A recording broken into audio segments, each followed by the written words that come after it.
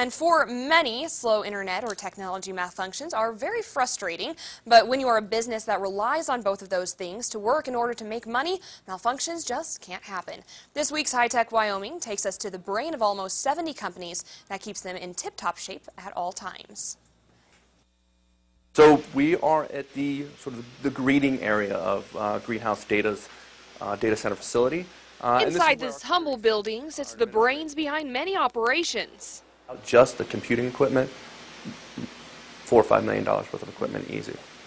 Greenhouse Data plays the part of both a super external hard drive and a backup computer system for companies who depend on these technologies for business. So you have backups of your backups, and if you ever, your computer ever dies, you have an access to a system here.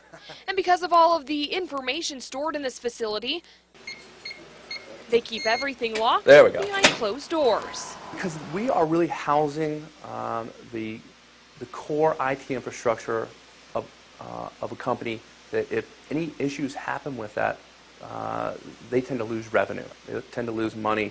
Though the heart of Greenhouse Data was under lock and key for security reasons, we were able to get an inside look at some of the other interesting features, like this robot that grabs videos when requested by the media-based business Thought Equity. It's programmed to grab the tape, pull the tape that's needed, and runs the tape for the request that was offered.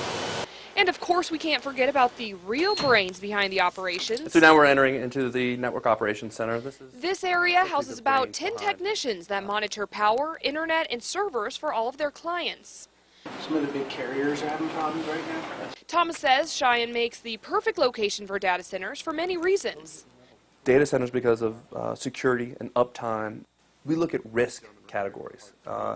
And believe it or not, Cheyenne is a very low risk for tornadoes, earthquakes, volcanoes, any natural type of disasters don't tend to happen here. He also notes Wyoming as a business-friendly state and says the cost for energy is relatively low.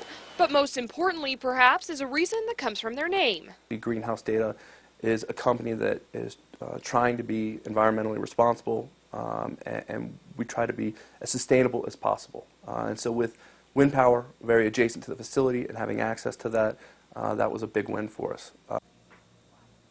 They currently run 100% off of wind energy, which makes Wyoming the perfect state to be in.